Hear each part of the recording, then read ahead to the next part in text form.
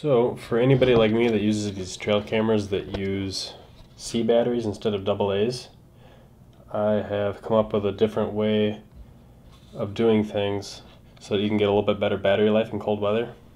And by cold weather, I'm not talking about 40, 50 degrees. I'm talking yesterday morning in Minneapolis, it was negative 13, wind chill negative 30.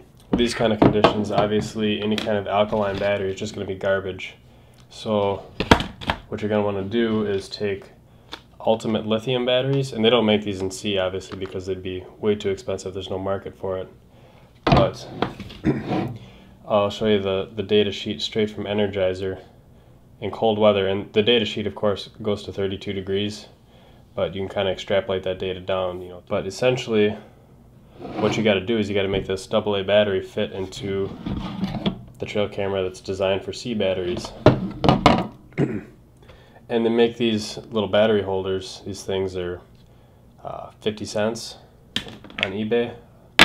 And what you do is you can just put the AA battery right in it and then close it up.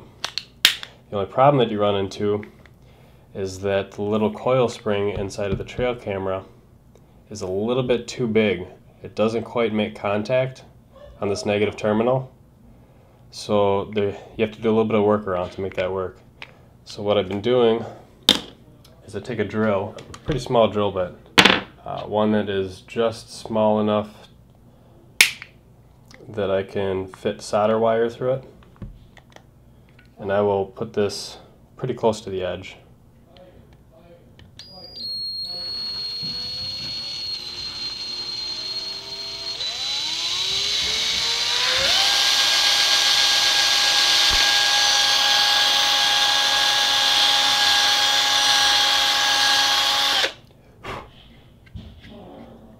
Okay, so now I've got the hole in this battery casing. I'm going to take solder wire, and I'm using this because this is what I got laying around. I mean, you could use any kind of conducting wire. Obviously, the better the conductor, the better it's going to work. Excuse my roommates in the background.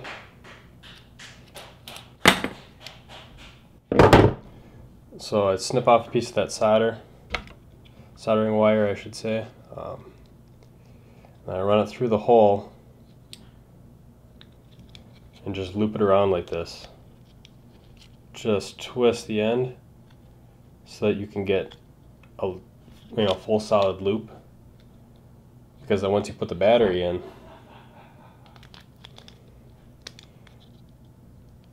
you're going to want that to make a contact. So now you've got a closed loop in there, and just make sure that it's touching the negative terminal of the battery. You can put this case with the lithium battery, you can slide that into the trail camera and then just put your second one. You only need to do that on the negative side. You don't need to put it on all four batteries that you would put in here. Just the two that go in first. And then you're able to use the lithium batteries for your trail cameras that normally would take C, and you're going to get a lot better battery life even with these AA size lithiums than you would get with alkaline C batteries. So hopefully that'll help you guys out. And another tip that I can give is that these are expensive. These things are like 10 bucks a pop for a 4-pack. 8-pack are like 17, 18 bucks usually. But if you go on eBay, you can find them a lot cheaper. I got 5 packs of 4 for $25 on eBay, which is a lot cheaper than you can even find alkaline C batteries in the store. So there you go. Try it out. Let me know how it works for you.